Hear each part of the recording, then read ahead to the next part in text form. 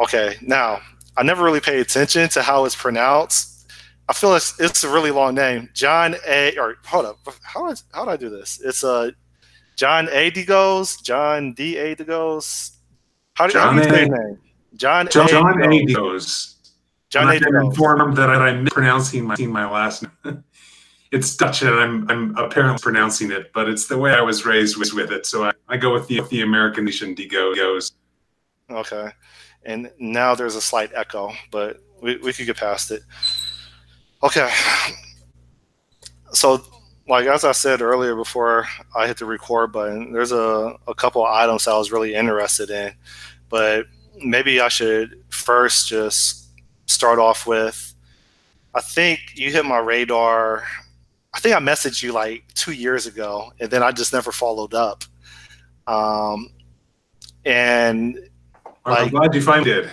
Thank you for reaching out again. oh yeah. I made my declaration to learn functional programming. I think in 2015, late 2015, I made my declaration. I was getting so bored with writing C# code or with doing object-oriented programming. But I think tightly coupled to that, I was getting frustrated with working with object-oriented programmers before I really realized that regardless of if it's English, Japanese, Portuguese, choosing a language is choosing the people that you can associate with.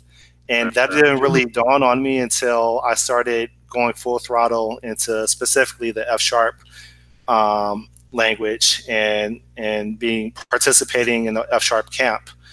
And that's when, like, wow, like I enjoy, like, I mean, I haven't really worked with someone on an F# project, but usually they know way more than I do. And I just love to learn, no matter who it comes from. Yes. And I've often stated that learning F# has pretty much made me unemployable, because even in my interviews, they were like, well, Scott, do you have a problem just doing straight C#?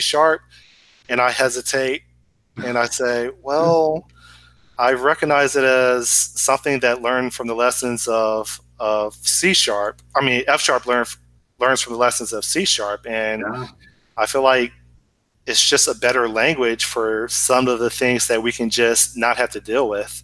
So hence, I'm even pickier when it comes to where I work. So I spend probably about 4 to 6 months being unemployed, but always practicing.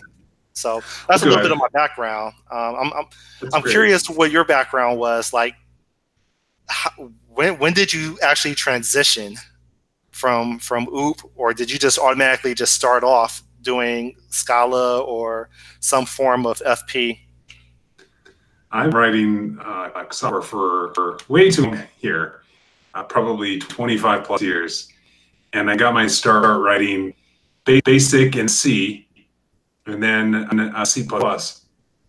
And so I was writing procedural code for quite some time. And then I discovered Java, and I'm like, this is the best thing ever. We got objects there and virtual methods and a garbage collector. You have to free the memory you're allocating. And then generics came along, and I'm like, wow, C never had any of this stuff. And so I was quite in love with oriented programming. And I just can remember being so excited to write Java. I'll get up in the morning, write Java. Not a lot of people say that these days. but compared to C and BASIC and Fortran, all the languages I had worked with, Java was a lot more rating. And so I really fell in love with object-oriented programming and Agile and driven development and all that stuff. It was a big help for me. And I did that for a number of years. And then slowly, bit by bit, I started working on bigger code bases, and I ran into all sorts of problems, like the mere act of taking a mutable object and handing it off to someone and not knowing what's going to happen after that point. Or in Java, this anti-pattern where you see a lot of things devolving into Java lang object. And just all these other little anti-patterns, and bit by bit started writing in a more functional style. Like I started preferring immutable objects and so forth. And then I remember the first time I used recursion, and I thought, this looks really nice. It's not a for loop. It's like a set of equations. And it looks nice and neat, and I can understand it. And that got me down the path of functional programming. After I had that experience functionalizing a bit, then I was given the opportunity to come in and build an engineering team for a company in San Francisco and to choose the technology stack. And it had to be, or at least it would make it a lot easier if I chose something on the JVM. So I looked, and there's two obvious choices: Clojure and Scala. And I thought, well, it has the static types, and I'm more used to that. I'm more used to typing, so I went. And that was the beginning of a long journey. Scala, I didn't program in a functional style very much. I mean, a little bit of functional programming here and there, but it took me a while. I think probably 4 or 5 years working with Scala before I started doing even deeper functional programming and exploring the possibilities and learning Haskell and related programming languages. And like yourself, I found that a big draw. I love functional programming, and it's changed the way I write software, and it's given me a second life in writing software. I feel like even writing code for so long, and just there's only so much you can learn when you're doing object programming in Java. There's not like an endless amount that you stop learning at some point, or at least I stopped learning very quickly. And with functional programming, well, it's just very, very, and there's just so much to learn. Every day there's something new to learn, and so that kept me going. Getting involved in the functional side of Scala and learning all this our related programming languages and styles, it was great. But then, like you say, there's the community aspect to it as well. There's a certain type of person who gravitates toward these I don't know, new ways of writing software. And I just found a lot of really smart people in the functional programming community I could learn a lot from. And also really excited about writing software. And it's a little contagious.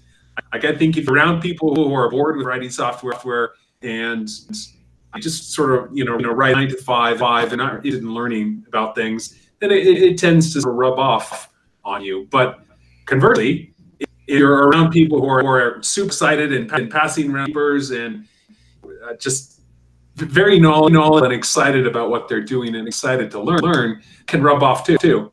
And so I was bit by that, I think, a little bit, and I fell in love with a lot of the people in functional programming communities and their open attitude towards things and their desire to learn and desire to improve themselves. They're just push forward what's possible in software development. I think all these combined together to make me feel like FP is really my home now. It's where I belong. I could go out and do Java or C or lots of other programming languages, but I really feel like functional programming is my home. And it's not a giant community. It's not giant, but it's enough that you can have a home there and you can find jobs in the space. You may have to look longer. You can find jobs in space, and there's a number of people doing it. More companies, it seems like every year, turning to some functional programming language. So I'm excited to be here and excited to keep, because there's always more stuff to learn, and excited to help. I hope grow the boundaries of the functional programming community and get more people excited in some of the stuff that we're doing. That's cool. Were there any specific, for lack of a better term, like thought leaders that you appreciated their content when you made the decision to pick up Scala? Like, did you, like, for example, with me, like, I probably consume at least 4 hours a day YouTube, whether I'm preparing for bed or I'm waking up in the morning. I play YouTube when I'm taking a shower, right? Yeah.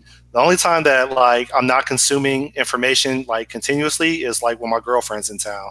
Then, like, I'm a normal person. But besides that, I'm always, like, just trying to level up. Yeah, there's a little bit of competitiveness in me, but like there's some people that I believe that have really contributed to my growth within the .NET space, like Scott Vlashin, Mark Seaman, Tomas Petracek. There's a couple others that I'm sure are not going to forgive me for doing a shout out, but like just consuming their blog posts and their videos. And I literally like Google their names, like their name space podcast. It has really developed the way that I look at building systems, especially leveraging like the compiler to do that whole enforcement, or at least to the best of my ability, the whole legal state's underrepresentable. Were there certain people that you really have a deep amount of respect for as you were trying to figure out what this FP is? Yeah, so the first book I read, ostensibly the first book I read on functional programming was Odersky's book on Scala, and I read that on plane trips back and forth to San Francisco, and that helped. Honestly, I saw a new way to do things, and eventually, over time, I look back and then say, oh well, there's a way to do even more functional programming than Odersky showed in the book, but he showed enough to get me hooked. And also, I think that there's an element of, or for me at least, there's an element of familiarity in the sort of hybrid object-oriented functional programming style that Odersky taught. And it just really it was not too scary. It was like different and be interesting and exciting, but so different as to be overwhelming and scary. And so that really helped get me hooked. And then once I that book, I started reaching out, and there were actually remember reading blog post of someone called Chris Nuttycon, and I ended up hiring him and working with him. But yeah, I just remember reading these early people in the Scala community were blogging about functional programming, and they were going through their own journeys and following, reading what they were working on, and so forth, and watching them learn over the years, and watching myself learn over the years. It's been quite a journey. And these days I try to new open source software and papers. So I look at papers that come out on functional programming, especially papers that are trying to do something in Haskell. And then I've a few favorite speakers, I suppose everyone does, who cover interesting topics in an exciting, informative way to follow. Try to follow on. Okay. Forgive me, I still don't know what a monad is, no matter how many times I look up the definition. No one really knows what a monad is. And I'm not gonna ask you what it is. I saw a funny Hitler skit a couple days ago. Yeah. And I was feeling his pain. But I've noticed, and you could correct me if I'm wrong, that you've been investing time and attention towards the side effects of systems that are built with functional programming languages. My question is, what really is the challenge that you chose to invest your time in trying to solve? Like, in other words, what exactly are you working on in like high level terms, and what piqued your interest about that particular problem within this space? Yeah, I think that's a great question. I think that one of the things, well, actually, there's two reasons why I work on functional effects now in Opus. One is because at the time, the functional effect systems were just not very good. And if you were to explain them to a non-functional programmer, they would get these functional effect systems and say, hey, why? Why am I wrapping all my code in this IO type? What is the practical benefit?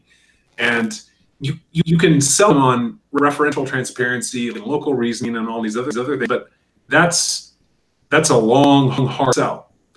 Because focusing on, okay, here's how you have to change the way you think about software in order to benefit from the way that you build functional programs. And that takes a long time and a lot of development, and it's not easy and obvious how to tie that to any business name. It's just very far away from the business things that the programmer has to do on a daily basis. So functional effects systems were not good, and they were not easy to sell. And I thought that they could be done a lot better. I thought it could be done so well that people might actually choose to use them, even if they were not sold on functional programming. And I'll explain it in a second if you want. But I think that's actually come here. I think the functional effect systems have come at least it's have come so far, so fast that there are compelling reasons why businesses would want to use them if they're not a fan of programming. So they've gone from being underpowered and very hard to sell to be actually a pretty compelling selling point. And then the other reason that I wanted to work in the space was because I just seen a lot of teams, a lot of individuals, they learn about pattern matching and recursion. And they're like, yeah, this is cool. It's cool. Like, I can see why people like functional programming. But then when they go to build the bigger parts of their application, they're like, what do you do here? I know what to do here. And so they fall back into their imperative ways because they're not equipped with the proper tools necessary to make their entire application functional. And that's partly because of the way education has been handled in the functional programming community. We start small. We start at the bottom of the stack, immutable data, and recursion and so forth, and pattern matching, and then we try to build up, and then like people start down here, so they're left with this massive gap of knowledge about how to build real world applications using pure functional programming. And I thought, well, this is a problem. What if we were to start at the other end? In other words, how do you do the big stuff?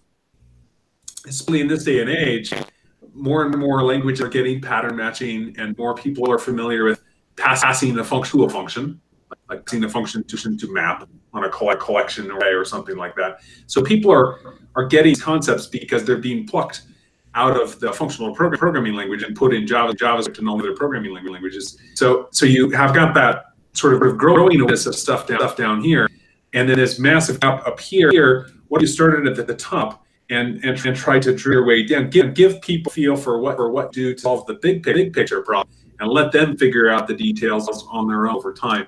And maybe that might be a more sticky way to get people to functional programming, because it's easy to do FP in the small, and then to sort of have no way to scale that up. But if you approach it from the other side, if they can hold the picture piece in their head, or working at a high level with FP, then eventually I believe that they're going to overcome all the difficulties in the small.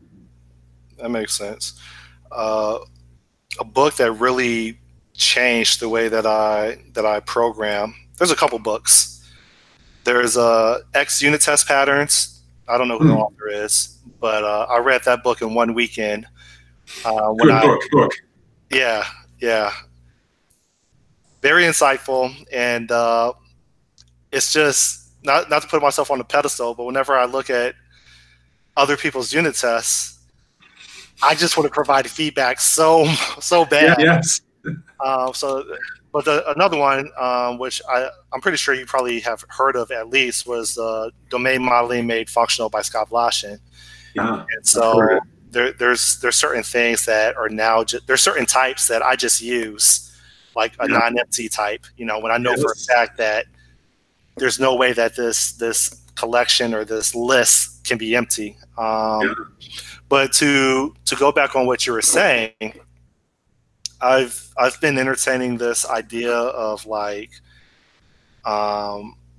building a specification as a library as itself, and this is where like I feel as if functional programming just complements domain-driven design so well, where, as you were saying, I went from identifying nouns when designing a system, this noun is going to have these properties and it's going to have these behaviors, to there's a lot more clarity. And I'm sure like maybe 4 years from now, I'll evolve to a higher like level, but there's so much clarity when I just focus on starting off with the core operations of this domain. What are the primary operations that everybody would go to this domain for? Yeah. And as soon as I identify the first operation, I say, okay, well, here's one of the operations for this domain that it wouldn't make sense if this domain didn't have this operation. In order for this operation to be successful, what does it require and what does it output? Since I've been going at that level of just identifying the operations hence the function type. And then I flush out my language by identifying the types to serve as the parameters for that operation. The heavens have opened up. You know what I mean? It's a very algebraic way of solving a problem. You're like, here's my objects, here's my operations that let me transition things. It's a very algebraic way of solving the problem. And I find it's eye-opening to be able to approach problem solving as what's my domain, operations supported by things inside that domain. Okay. Yeah, there's another conference speaker. I don't know how to say his name. I feel guilty when I say he's an Indian speaker, but he has a published book called I thought it was called like Reactive Pattern. They use Scala as the language of choice. I have it on my shelf, but I forgot his name. Do you know who I'm talking about? Yes. How do you say his name? I'm not going to venture that. I'm sorry. Okay. Yeah, but you know what I'm talking about. I feel guilty because I don't know his name, nor can I pronounce it. But that book also had I can spell it. I can pronounce it. Yeah, it's like Dabash something. But that book I had to read like a couple times because I don't know. I'm probably a slower learner than most people, but when he started talking about looking at your operations as algebra, and mathematically, just describing that, and there's no logic, but there's just a type system that compiles, and then I do TDD to solidify my initial types that I've identified. I'm doing a lot of talking, I'm sorry, but there's just a lot of stuff. I love where you're going with that. That's one of the most enjoyable things, I think, when I'm working on a problem is figuring out what are those types, what are the operations on values of those types and support, and how can I make them, how can I boil them down to like the smallest set of operations, each of which has a single responsibility that all let solve basically all problems inside that mini domain. It's a very, very powerful way of thinking about this. And it fits into one file. The algebra, for lack of a better term, of just the types that describe the operations and the language that's going to be used in it. Like, I don't have 24 classes to represent that. You could just look straight at the signature and say, this is what it does, assuming that it's pure. Yeah. Which kind of leads me to the next trend. What's that? There's so much singling in an object-oriented way of solving that. There's just like, objects that's extend objects, that's domain logic across a whole inheritance hierarchy. Find after doing it the FP way for some years now, I just find the OA is very difficult to parse, very difficult to understand. Yeah, I find myself in like design sessions where they're using like C# and they're doing the legacy technique for modeling out the code, and I just try to keep my mouth shut because I feel like I'm not contributing. Right. So. Don't get in trouble. Yeah. You pick and choose your battles. At least that's what and I still lose. Are you doing F# now? I am. I'm in between contracts right now, so I'm working on a Uber Eats app for the beach. I live in Miami Beach, and so I want to build out a proof of concept, and I want to develop some technical know-how on, or at least on demonstrating how to build an event sourcing backend.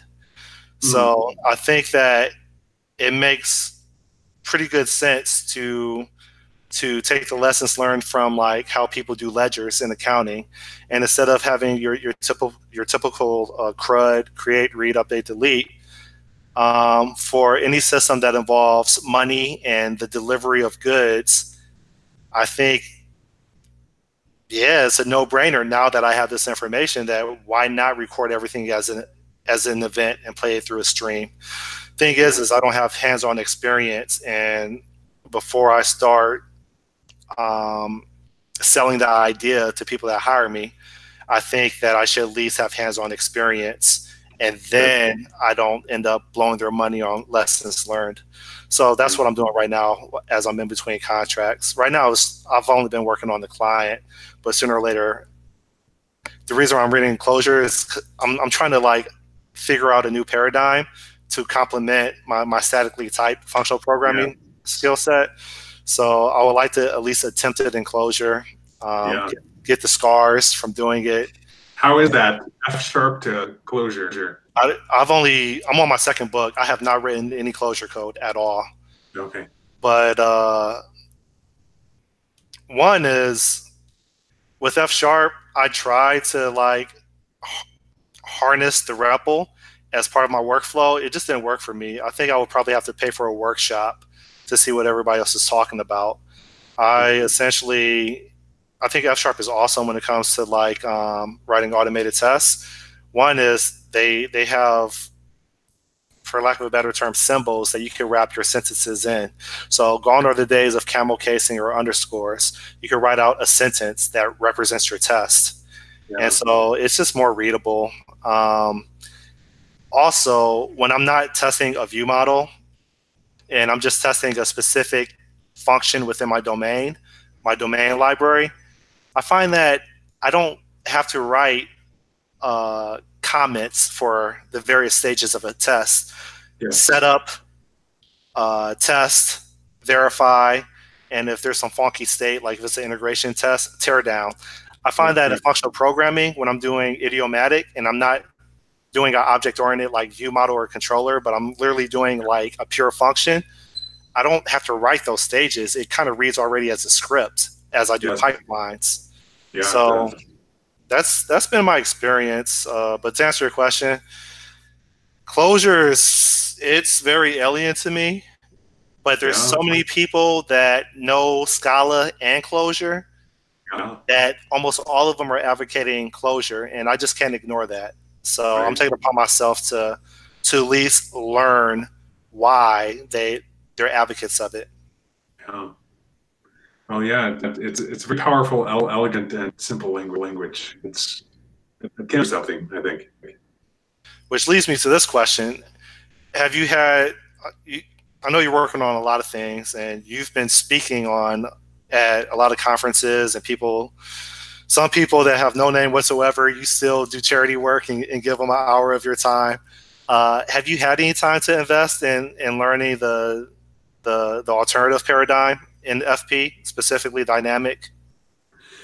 No, I've done dynamic programming before, but in other languages, JavaScript and PHP, Python and Ruby, and so forth. But not done any significant programming in one of the Lisps. I played around with Common Lisp for a while, and I've done some simple examples in like Clojure back when I was looking at Scala versus Clojure. But I've not had a chance to go deep, I think. Okay, because what I consistently hear is they're able to prototype a lot faster and make discoveries without the type system getting in their way. I hear that repeatedly. I don't know what that feels like. And so I felt that way working in dynamically typed programming language, that I would be able to program a lot faster. Also, I think that dynamic programming languages are just vastly superior meta programming. So basically, there's almost never any situation in a good dynamically typed programming language in which you feel like you're writing boilerplate you can't get rid of because you can just do some metagramming, and it's going to generate the stuff that you formerly had to include in boilerplate. And there's just a lot of boilerplate in languages like Scala and Sharp and F#, and so that you can't figure out a way to extract, and that's because the duplication does not happen at the level of values, and these languages don't have tools to operate at the level of expressions. So you're left with all this boilerplate crap, and there's not a whole lot that you can do other than code gen. In some cases, you can use type-level programming. Very few cases, but all those solutions are not very satisfying. And then in the dynamically typed programming languages, it's just so easy. Like you basically end up like generating the code in your programming language. Effectively, that's effectively what the metaprogramming allows you to do. It's very, very powerful. Although I think the flip side is, I actually think that small teams and small projects can be way more productive in dynamically typed programming languages. I think if they reach a certain size, like if you're getting up to the point where you have hundreds of developers on a code base, then I think it can be difficult to scale the dynamic type programming languages to that degree, millions of lines. Type languages. Yeah, right. Right. Clearly, we fail with static type programming languages at the scale. I think the problem is even for dynamically type programming languages because, well, you can do meta programming, and so forth, and there's just a lot more stuff to keep track of in your head because you don't have a compiler there to help you. Sounds good. Let me see. What else I have on my outline? You already talked about your projects. I feel as if, and I'm curious what your opinion is. I feel as if we're on the cusp of like a transition. I don't think our industry is in a transition, but I feel as if we're like beginning to gravitate, or not even gravitate. I believe as if our industry is beginning to accept that there's alternative ways of building, and I like to use this word, sustainable software. There's more middle managers and there's more lead developers that no longer ask what is F# or what is Scala. Now they ask, why did you decide to learn F#? Why did you, well, F# is still pretty small compared to Scala. They ask, what made you want to learn, Haskell? What made you want to learn Scala? And they're no longer asking you what it is. Recruiters are asking what it is, but some of the decision makers, when it comes to these software shops, they're now asking why. They're not asking what, which I think is progress. Has that been your experience, or is there? I think that's true. I think we're reaching a point of sort of collective awareness that people do see other programming languages out like F# and Scala and even Haskell, and they know what they're about. And sometimes they do wonder, why did you invest the time to learn this, or why are you looking for this type of position, or why do you want to introduce Haskell into the code base, or whatever it might be. But there's awareness. There are different ways to write software. There are people who are knowledgeable of these different ways, and these are actually viable programming languages to build production systems in. Like, no one questions that F# is a viable production language to build large-scale software in the same way. I mean, there's still a little bit of question marks around Haskell. There shouldn't be, in my opinion. Haskell has proven itself, and there's no question marks around Scala. So the question marks have gone away, and people are more at the stage of, okay, yes, it's possible, it can be done. Why should we? It's not a mystery, and there are no question marks other than the sort of right question. And that's good. That's I think. So here's my question to you: is sometimes I feel guilty, sometimes I feel like it's a necessary evil. But every time I commit F# code to a C# code base, I feel like I'm sending in a Trojan, and that they're going to have to deal with that code that I pushed in there.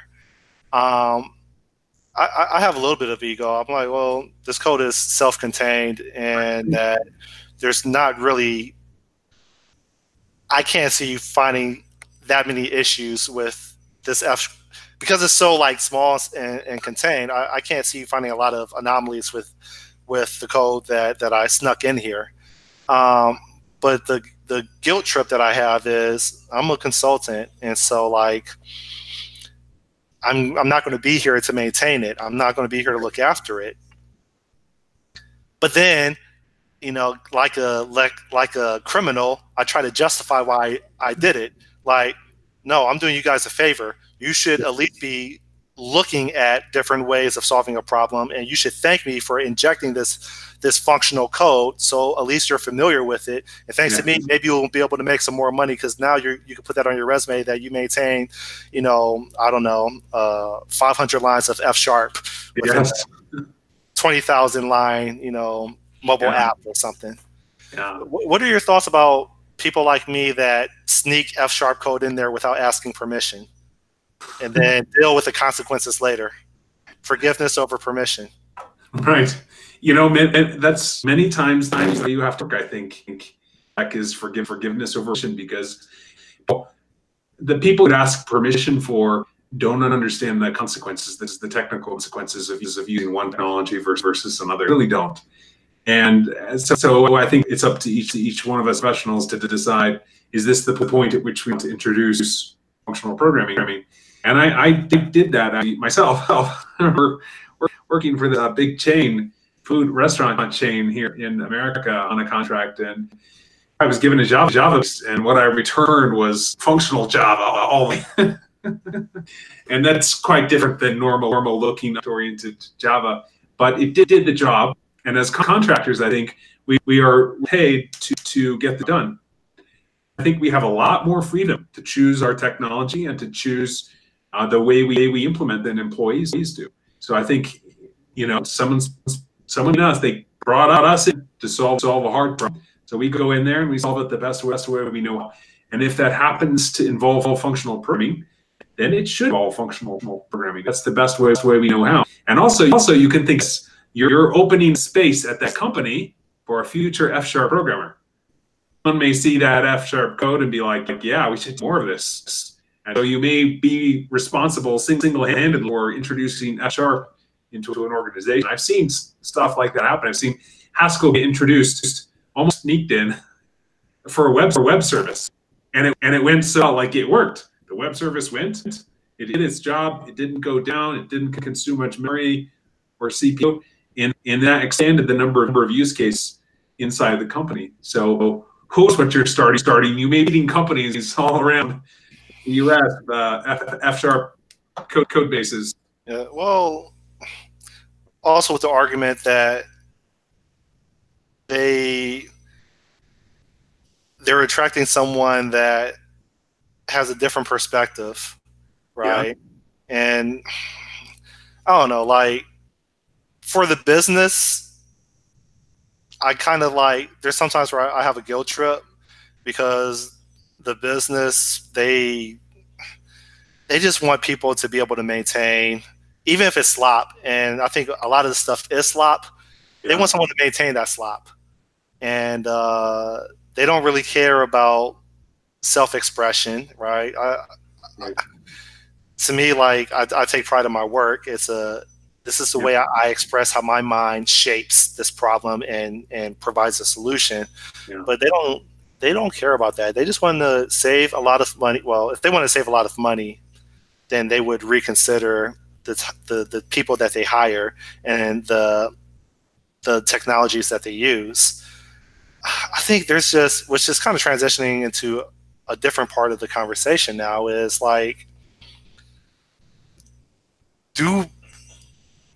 if every business is now some form of an IT shop or software shop, which I don't know if you agree with or not, but it's something that I don't think they can ignore, at least most of them. Then how do I want to frame this?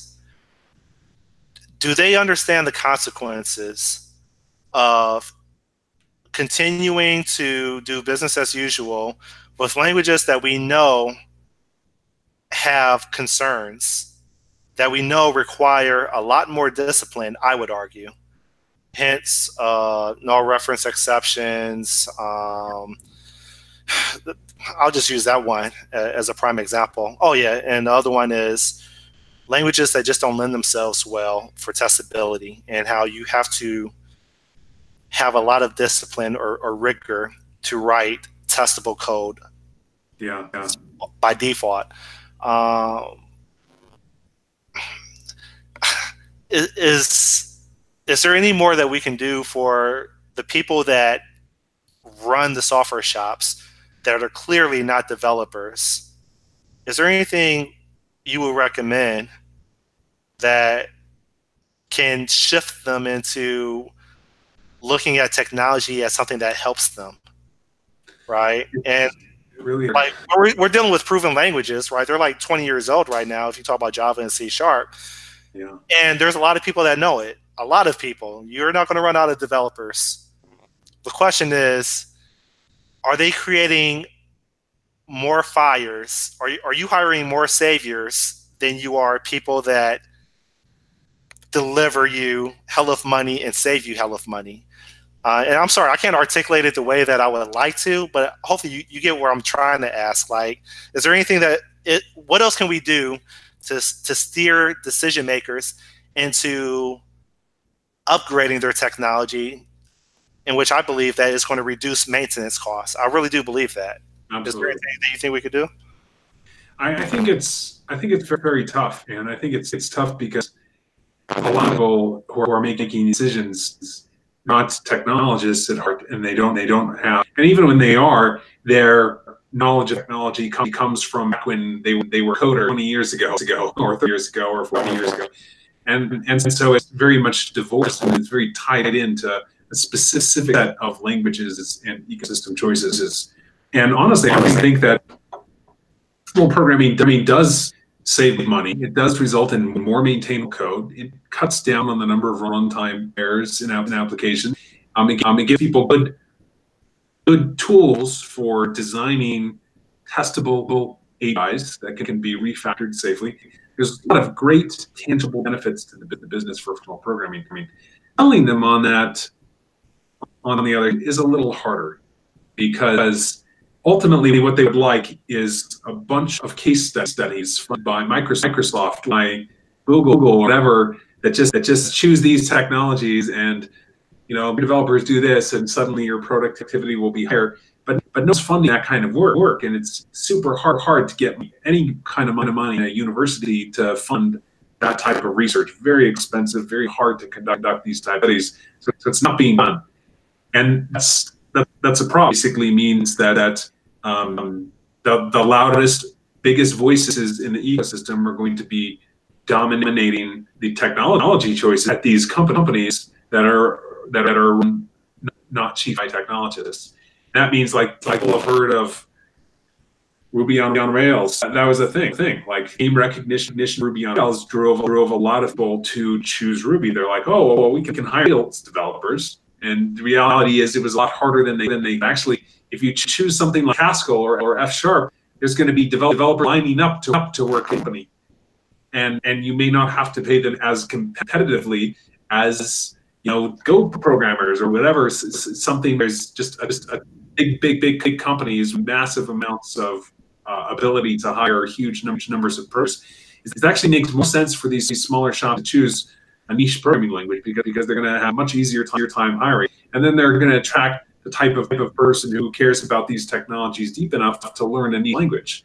And so it absolutely makes there's a business case that can be made for specifically for small apps to invest in programming and other sort of niche languages. I think that they're going to have quality software, easier hiring. They're going to have to compete with Google salaries and so forth, and they're going to get really just great talent.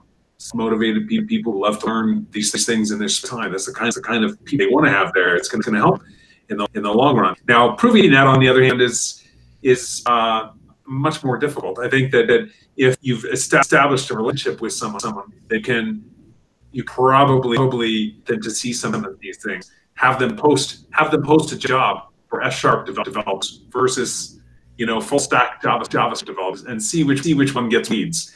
It's probably going to be the F# one, and in a lot of places, it's probably going to be the F# one.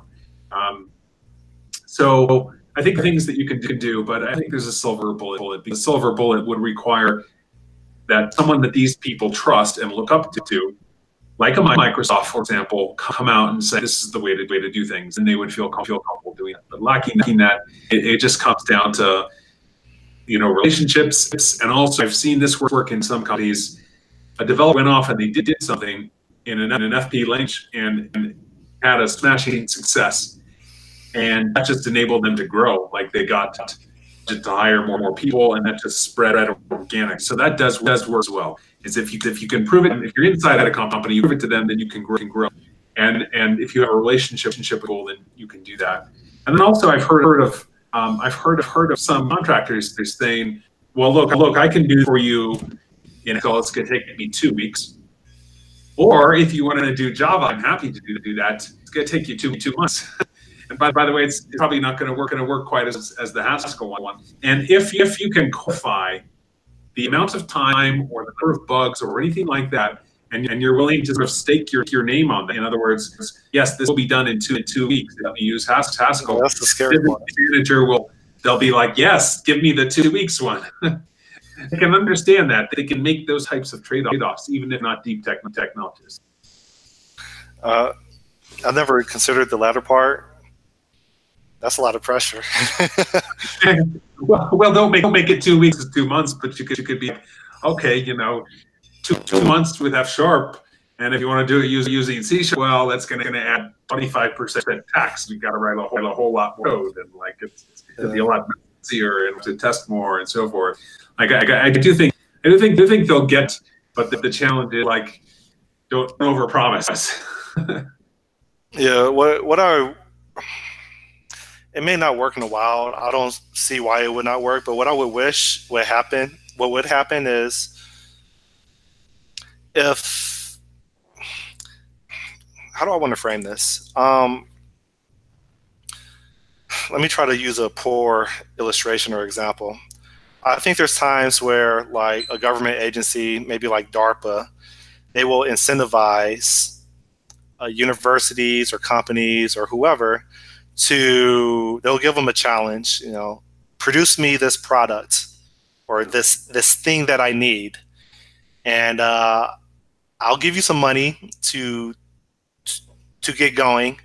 And at the end, I'll pick first place, second place. Maybe it's just first and second, whatever. And they have rounds, I think. I haven't done too much research, but I think they have rounds where maybe 10 organizations get invited, and then 5 of them qualify, and then 3 of them, they get more money to continue.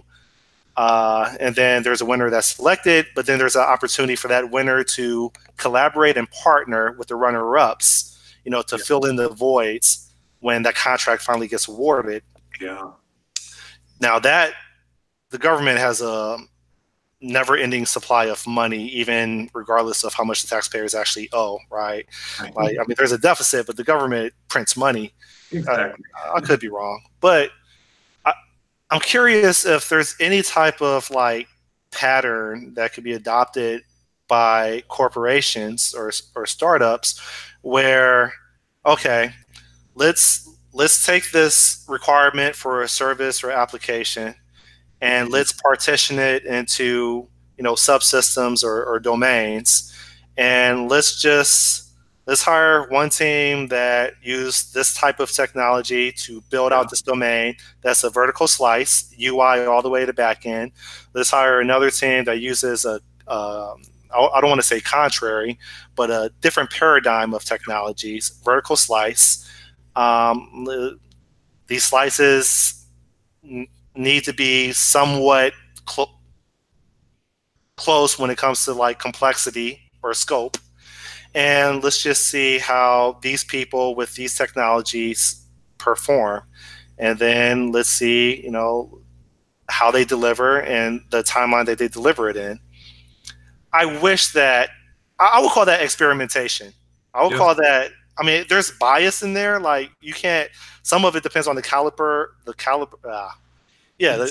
the practitioner. But I wish that there were more opportunities where you can really experiment. And I think this is what the DevOps movement is about. I don't know too much about it, but I've listened to a couple audiobooks where if you really want to figure out how much money you can save and how much money you can make as a result of reducing expenses, then why not test out different aspects of the services that you want to build? And then after 1 or 2, experiments, double down on it. Yeah, exactly. Yeah, and that controlling it, basically having different sort of independent greenfield projects, I think that would be great. And it would be even better if more be more graceful, but it would be even better if the different teams were doing the same thing. So the exact same thing. You have all the different teams with all their different approaches, basically doing the exact same thing without consulting each other in any way. Because then you're controlling for one more thing.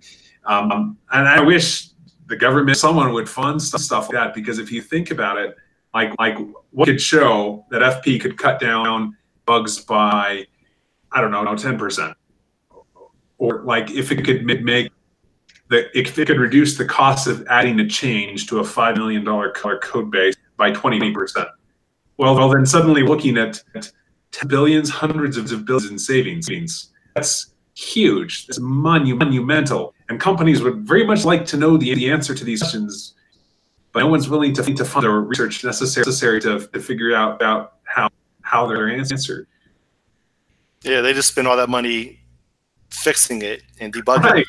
it. They don't acknowledge that. They don't acknowledge that. I will still say that 80% of, and I could be wrong, but my personal experience is like 80% of the budget is on manually debugging something that could have been automated. And yeah, huge source of waste. And like I've in every project that I've worked on, it's big enough. Half off, they have their QA team, right? They have their QA team, and half of all the developers, all they spend their time doing is fixing bugs. Just bug after bug after bug. That's the art in our industry. Is half the you spend cleaning up mistakes made at the other half. I wrote a blog post that got a little bit of visibility. The title was "Are you a professional debugger?" And it was essentially saying that, do you spend most of your time like writing code and shipping it, or do you spend the majority of your time, aka the customer's budget, troubleshooting it manually, right? And after you find that fix, what do? Do you just check it in, or do you write an automated test to make sure that it never ever happens again, at least with that specific example, right? We're not even talking about property-based tests. And that was out of frustration with working with one shop. But, right, because if you don't have units, then I imagine, like you say, it's probably 80% or more. Yeah. The companies where I've 50%, then because they have lots of tests that they got that low. I could easily see if they're not testing stuff and it's manual queue for everything being honest, I could see that being 80%. That's just because of customer money at that point, I think. But the customer doesn't know it. No. Right? If the customer, and I'll conclude in a little bit. If the customer were to hover over a developer's shoulder and observe their workflow of how they're building out their product, and the customer were to observe that every single time they were to test that the latest bit of code works, that they literally have to launch the entire application, put the application to a specific state that takes another like several seconds or minutes, and then step through the debugger and hover the mouse over some value, get a data tip, expand that data tip to get to some element of that list. Like, it was like, you're fired. Like, I pay you to program. Why are you not automating this? But the biggest issue is people just don't know what goes into building sustainable systems. So, that's right. John, I really appreciate you taking the hour to listen to me. No, it's been a pleasure. It's supposed to be about you, but it's been a pleasure to get to know you more and learn about what you're up to, and hopefully vice versa. Yeah. Are there any call to actions or any recommendations in general for people that want to get better at helping others that you would recommend? I think one of the best ways that there is right now to help people is to write blog posts like you're doing and like others are doing. Just find something that you're interested in or that you want to learn about and talk about it, write about it. Because everyone has a different way of explaining things. And also, if you're new to something, you're probably going to see it in a different way than someone very experienced. And you may be able to communicate things that a very experienced person would just forget. So I say, write blog posts if you can, or speaking at conferences and meetups. Meetups are desperate for content. They're looking for people who are willing to explain things. And there definitely is. There are a lot out there who want to learn. and they're bottled in their ability to learn. And if you can help make it easier by condensing something into a blog post or into a talk, a conference talk, meetup talk, it can help enormously. And if you're on open source, just get people to help you out can be enormously beneficial. Honestly, I learn a lot from studying other code and doing pull requests and having my code checked in pull requests. That's a big way of that you can personally help others and that they can help you just by reviewing each other's code. And open source is a great way to do that, and to build something useful that maybe scratches a personal itch that you have. And it's something that you can add to the resume. Doing open source work can help career in many ways, I think. Sounds good. Yeah, my blog posts, they're really just brain dumps. Like, I went from writing 5-paragraph essays to now I just throw code in there just so I can remember it next time, and that's it. And I end up visiting it like months afterwards. A lot of people JIT post, like Gist, GitHub, they just dump some stuff in a few comments, but some of it widely read and it helps.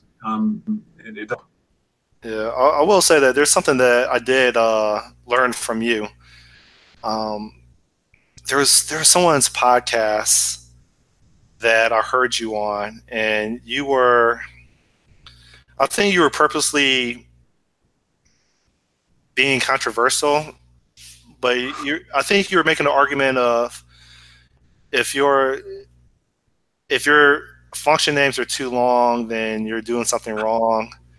It was something to that effect, and I listened to the whole thing, and I think your argument was, and feel free to correct me, but I think your argument was if your function names are too long, then you're not leveraging like generics as much as you should. And I took that to heart, and I revisited the code that I was working on, and like I was saying earlier, like I'll identify all the core operations for a given domain, and I may have like 10 or a dozen, regardless of if that's too many or not, whatever. And so I started applying what you said, and I said, okay, let me try to, I don't even know what the name is, genericize it, whatever the formal name for making it generic. That's what I did. And I realized that, and I guess this is what category theory is leading to. I'm not sure because I still don't understand category theory. But when I attempted to apply your recommendations, I went from like a dozen core operations as function type signatures to like 4 or 5. Wow, that's powerful. And so those were the function type declarations, and then my actual function implementations, like within F# you can say that it outputs this function type, right? Just like it can output a type, and I just provided the actual data types for that generic function signature, and it reduced the code significantly. So thanks for that. Yeah. Still don't know what category theory is, but I think it has something to do with the reduction of declarations or something. Yeah, there's patterns of functions that you could just leverage. Yeah, trying to find the patterns in the patterns. What can you throw away? Category theory is all about throwing away as much as possible and finding patterns in the patterns. It's very powerful. Yeah. But also not necessary to be a functional programmer. So. Yeah. Well, John, I appreciate it. Thanks a lot. Absolutely, thank you. And good luck with your OOTS project. That should. Yeah, well, that's a proof of concept. I'm considering using that, and then being able to have enough infrastructure or framework to stamp out a mobile front end and back end and sell a subscription model to like mom and pop shops that rely on delivery, whether it's dry cleaning, snow plowing, or restaurants. So it's a project I'm going to learn a lot on, especially as I continue to try to mature my skill set. But thank you for your contributions. And like I said, that was a prime example of something that you recommended that I tried. And it got me a little bit closer to understanding category theory, but I still don't know what a monad is. But you will. Yeah. This time next year, you'll know. Or at least as well as anyone knows. Just not very well. All right, thanks a lot. I'm hitting the stop broadcast button.